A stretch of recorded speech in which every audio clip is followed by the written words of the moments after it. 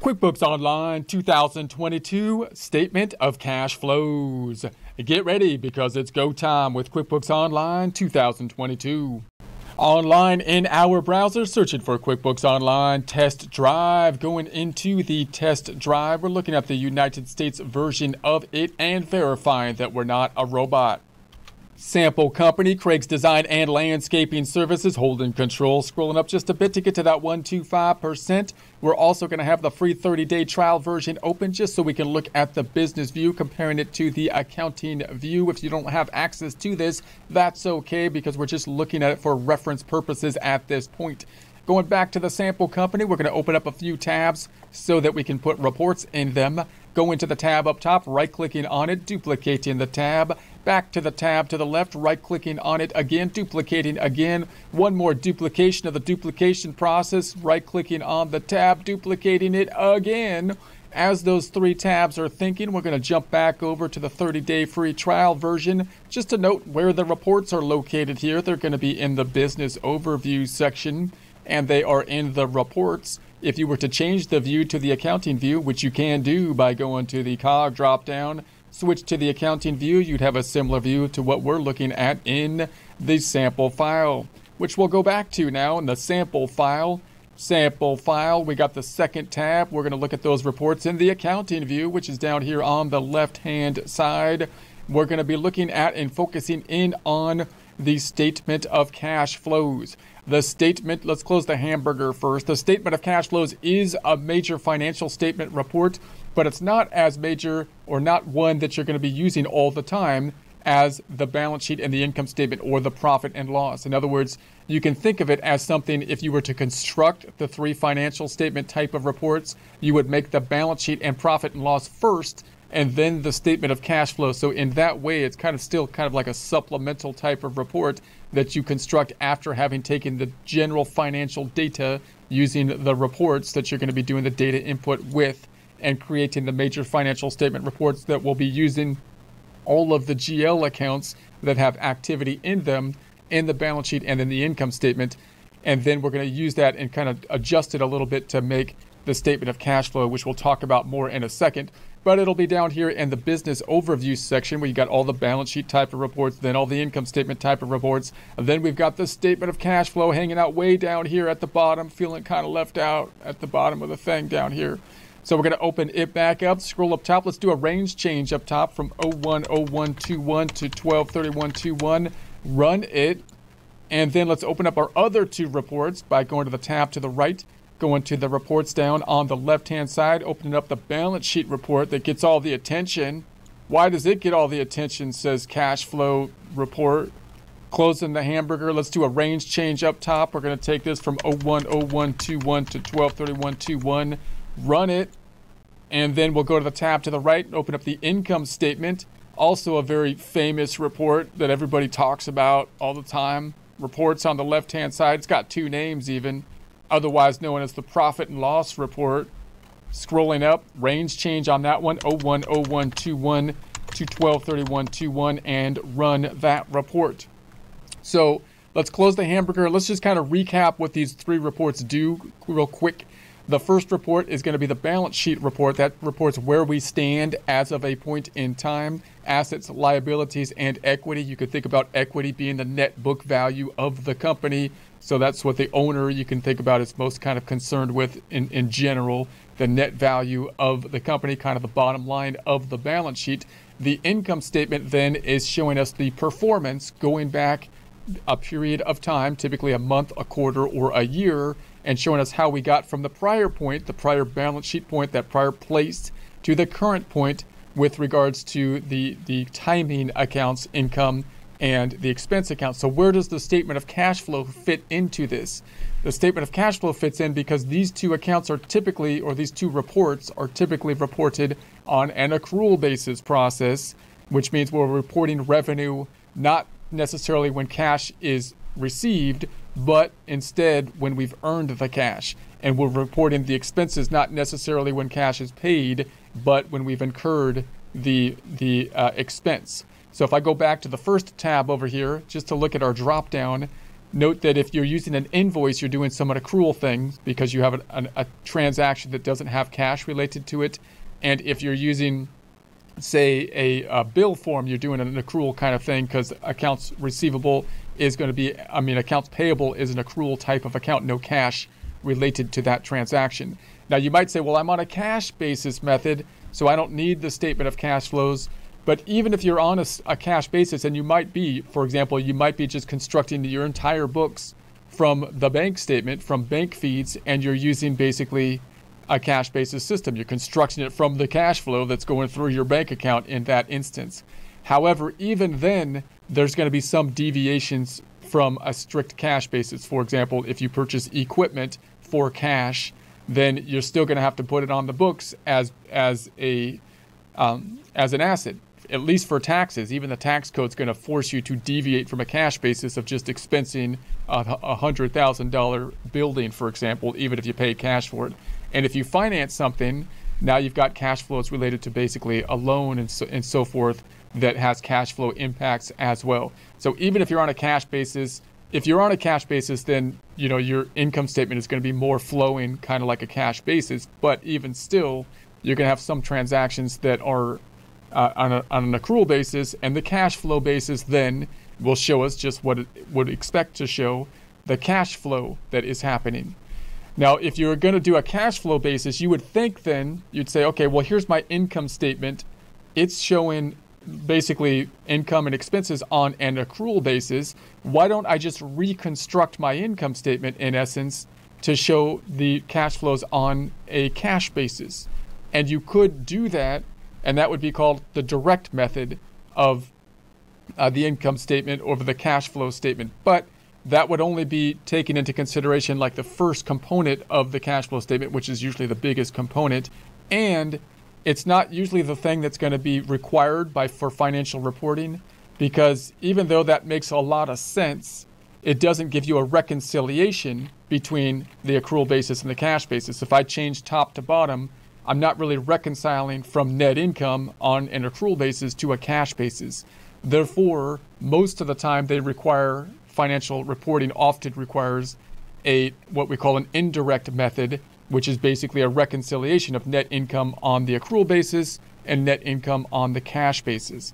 So keeping that in mind, let's jump on over to the statement of cash flows, and let's do our same kind of process. Here's the whole kind of thing right here.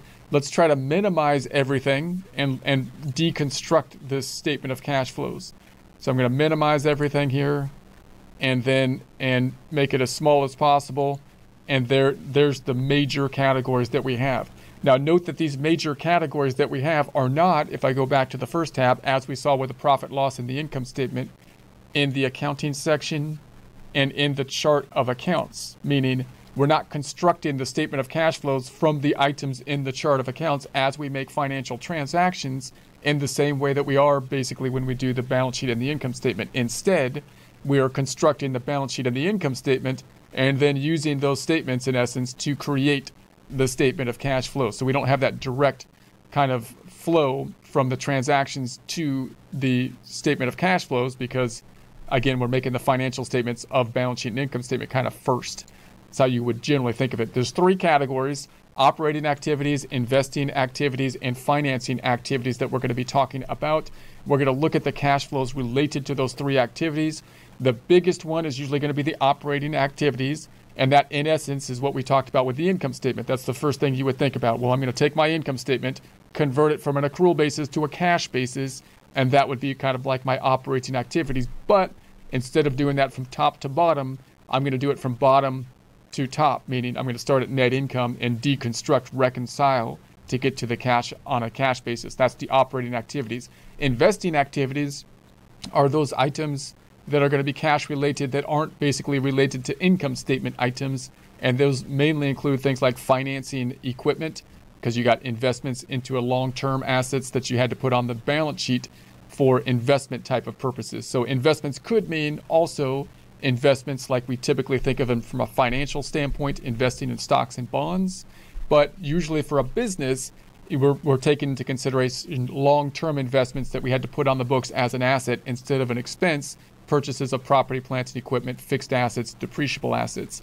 And then we have the financing activities, which could include the financing of the company, meaning we needed to get money somehow, and we get money in order to invest in the assets of the company in order to generate revenue from either the owner, or we get the financing from a loan or something like that generally.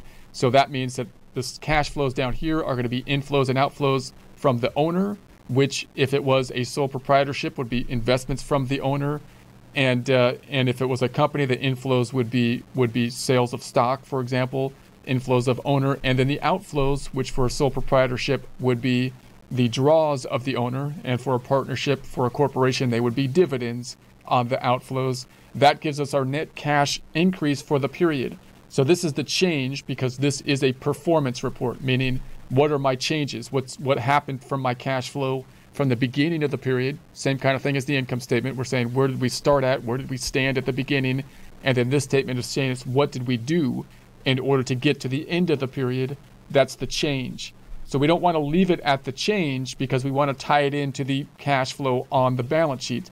Therefore, we take that change and we compare it to the ending period we take that change and add the beginning period cash to get to the ending cash. So the bottom line of the statement of cash flows will tie out to the balance sheet for cash. So that 496352 should tie out to the balance sheet here. Now the balance, it's a little bit tricky because remember we had that undeposited funds which they didn't put into the bank account. So when you tie this in, you got to say, okay, I've got total banking account cash 2901 plus I've got this undeposited funds, if there's anything in it hanging out down here of 2062.52, that gives us our 496350 or 52, which is on the statement of cash flows. So it's going to tie out to the balance sheet. Okay, so let's open this up one by one. Operating activities is typically the largest activity involved. We're going to start out at net income. So we're not starting, remember, if I look at the income statement, I'm not taking this from top to bottom, starting out at the revenue line item, but I'm taking it from bottom to top and reconciling starting from the net income line. So I got the net income starting point, and then I take these adjustments. Now this is where it gets really confusing to many people. And if you're able, by the way, to construct a statement of cash flows, then you're understanding the accrual concept quite well. And we do have some courses on that if you wanted to look into that. But the reason it gets confusing here is because you're saying, okay, well, you're talking about income statement. I'm trying to get down to basically net income on a cash basis. You would think then the adjustments would be income statement accounts, revenue and expense accounts, which they would in a direct method. But instead, we're going to back into the changes, the adjustments. So what we're going to do is take all of the differences in the accounts basically on the balance sheet that have a relation to basically a transaction on the income statement, and we're going to take the difference between those accounts. So in other words, if I took the accounts receivable, for example, on the balance sheet, which represents money that is owed to us for work that we did for a customer, which we have not yet been paid for, and I take what people owed us at the beginning versus what people owed us at the end, the difference, the change between those accounts would represent like an accrual adjustment that we would need to adjust in order to get back to basically a cash basis. So we're kind of backing in to the cash basis by reversing out the accrual components. Inventory also is kind of an accrual thing because when you're tracking the inventory, you kind of paid for the inventory and then you put it on the books as an asset instead of basically like expensing it. So once again, if I take the difference between the asset accounts, I'm kind of backing into the accrual component. I won't get into it in a lot more detail than that, but that's the general idea. Accounts payable is the same thing. You wouldn't have accounts payable on a cash basis because you didn't pay, it's a non-cash transaction to record accounts payable because it's making an expense and increasing a liability. So if you were to take the difference in accounts payable from the beginning and end of the period, you're kind of backing into that accrual transaction. Same with the credit card, same with the payable for the taxes, state taxes, or this is the sales tax. And then you've got the loan payable, which I believe this is just the current portion of the loan payable, which you would think the loan payable might be in the financing activities here, so I won't get into that now. But in any case, that's going to give us the total adjustments to reconcile net income to cash. And then down here, we're going to have the net cash provided by operating activities, which again, you could kind of think of as the kind of net income on a cash basis. So notice what we have here. If we did the direct method, we would basically kind of take revenue and expenses and convert them to a cash basis, and we could imagine getting to the same number, but we wouldn't have this nice reconciliation. Here we have this nice reconciliation saying, here's the net income on the accrual basis, and these are all the changes that get us to, in essence, the net income on a cash basis. So then we have the investing activities. If I open them up, we've got just, and remember, this could be investing. We often think of as like stocks and bonds, which could be here, but usually we're thinking of investing in a broader term here. We're thinking about any kind of investment in like fixed assets is the typical category, because when we have the business, we're usually getting capital, getting money in some way, shape, or form through the owners or through the loans, and we're putting them into the investment of machinery and equipment or something like that we're going to use to generate revenue.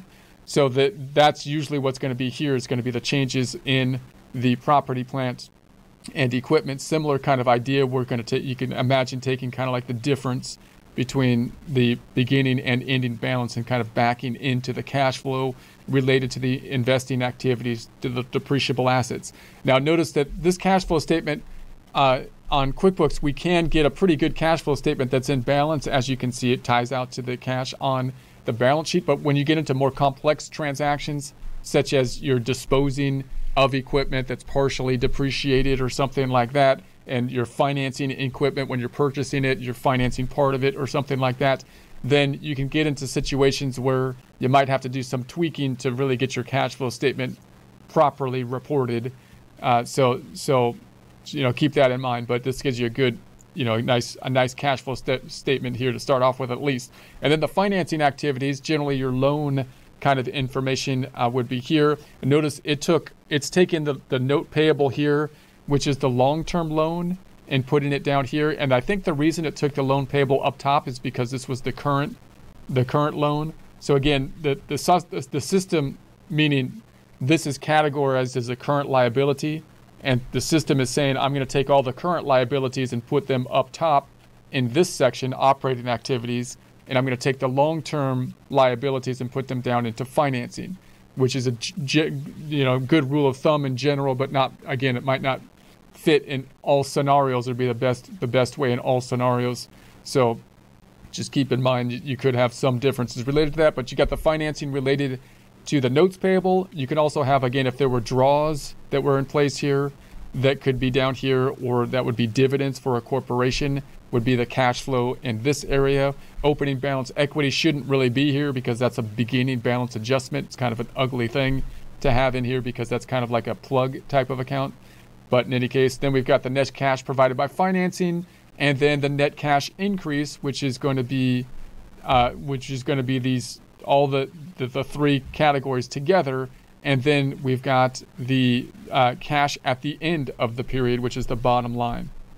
Also note that you would generally see cash at the beginning of the period here too, but I think this is the first period of operations, so there is no beginning period cash. So normally you would have to change and then add that to the beginning period cash. There is none, and so you got the cash at the end of the period. So for example, if I looked at this cash flow for just, let's say, the month of December, 12/31, let's say 12/01/21, and then ran that report. So now we've got the cash flow, and then we go down here, net cash increase for the period, it's negative. Notice again, the terminology can get a little out of whack here, or not quite correct, because it says net cash increase for the period, and you can see it's a decrease here. So that's another thing with the cash flow statements is often a problem. And so when you make a generic cash flow, you might, instead of saying increase and decrease, you might call it change in cash, the change in cash. That means if it's an increase or decrease, you're covered, and then change them all to increase or decrease based on whether there was an increase or decrease. But in any case, then you got the cash at the beginning of the period down below.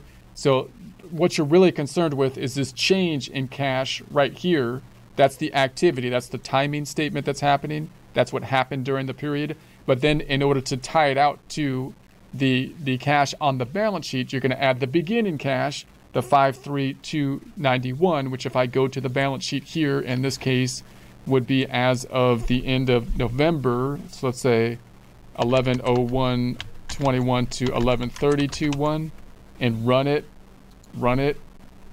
So that's the full. Well, then I got to add the undeposited funds. So let's pull out the trusty calculator.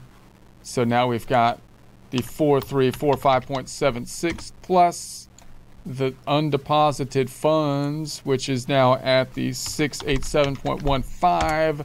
And then if I go back to this tab, that's the 503291 at the beginning, and then that gets us to that 496352, which I believe is a familiar number that we saw last time.